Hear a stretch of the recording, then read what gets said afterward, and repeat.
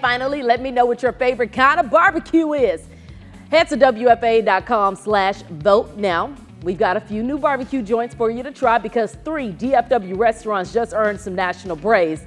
The New York Times, oh, okay, well, I don't know. No. Yeah. They published an article saying Texas barbecue is the best it's ever seen, and along with it, released a list of the top 20 restaurants for the next generation.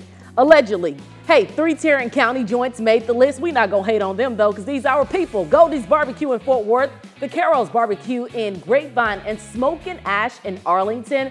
I looked that one up, by the way. We featured the Smokin' Ash couple on WFA earlier this year. It looks delicious. They call it a Tex-Ethiopian twist. Like I said, we don't need no New Yorkers to tell us what's good around here. I just told y'all we featured them back in February, so y'all going to have to catch up, New York.